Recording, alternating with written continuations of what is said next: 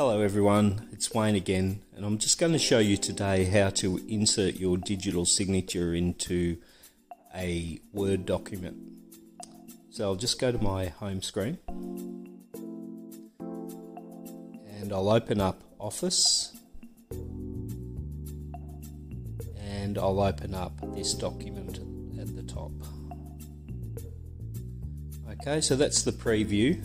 If I want to edit the document, I have to tap on the pen at the top.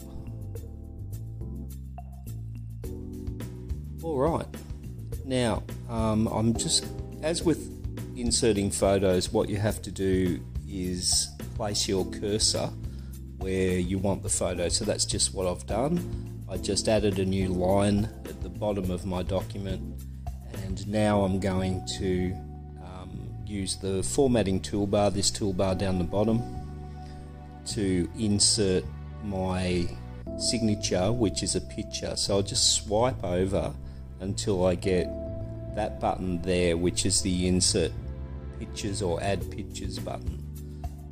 So I'll just tap that one. So that gets me into my gallery.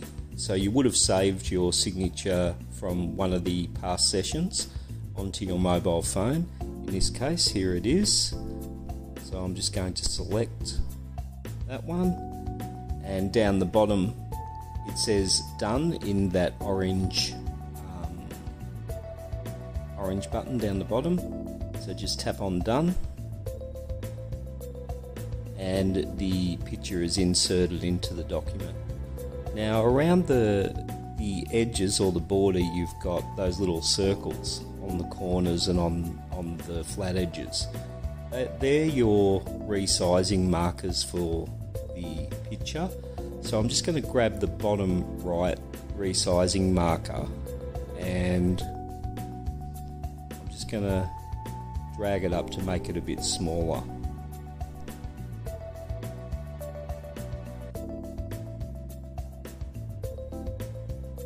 So I'll just undo that if you make a mistake. So up the top in the blue area, you've got the undo button, and I'm just going to try again. If you go too far, you flip the photo. Okay, so I've made it a bit smaller there. Okay, so that's how you do it. That's how you insert a picture or insert your signature. Once I've updated my document, so I've made a change to my document, and now I'm going to confirm the changes. It's like, I guess, saving your document. So in the blue area up the top left, you've got the tick button.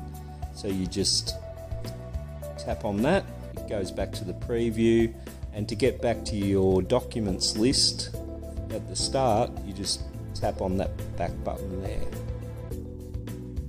Okay, so it's updated in my list of documents. Thank you for listening.